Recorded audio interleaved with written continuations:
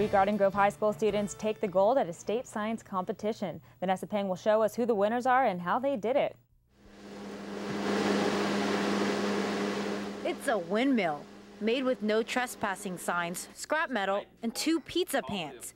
It took first place at the state's MESA, Math, Engineering, Science Achievement, Wind Energy Challenge competition.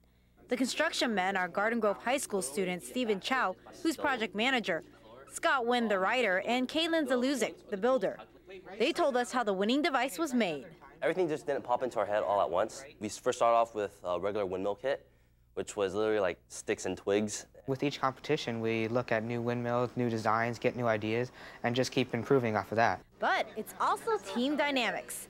These guys have spent hours building science projects together for 3 years. Scott Wynn says they're like family. We've been through pretty much every single emotions, every dispute. We kind of got over the obstacles that like any team could ever face. So I'm pretty sure we're closer than like any other team like out there. During the competition, the team's device has to produce electricity, pull a toy vehicle, and lift the heaviest mass, all through wind power. And it's not an easy task.